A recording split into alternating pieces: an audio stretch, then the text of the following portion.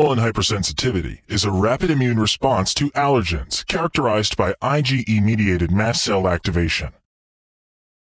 On initial allergen exposure, dendritic cells engulf the allergen and travel to lymph nodes to present the antigens on MHC class II molecules to naive CD4-positive T cells.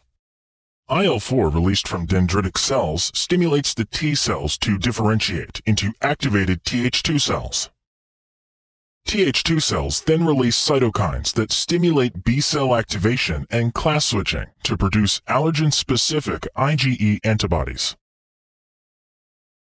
These antibodies bind to high-affinity antibody receptors on mast cells throughout the body. On repeat exposure, allergen binding to IgE on sensitized mast cells results in antibody cross-linking. The activated mast cells rapidly degranulate, releasing histamine and other preformed vasoactive mediators. The result is vasodilation and increased vascular permeability that causes tissue swelling. This typically manifests within minutes after re-exposure as urticaria or painful localized swelling.